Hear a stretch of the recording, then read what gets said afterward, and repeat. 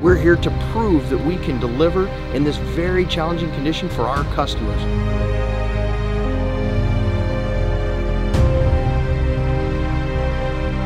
So what we are doing is run loss curves with each machine, so also run multiple headers on one machine so we can see the difference of the header itself.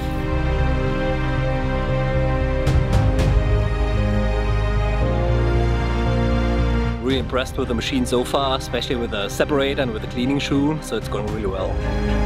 Up and down the hills, it was awesome. The next generation combine is an impressive machine. The fine tuning you're doing now is just making it even better. We're always looking around, and if the new combine changes things, well then we may change with it.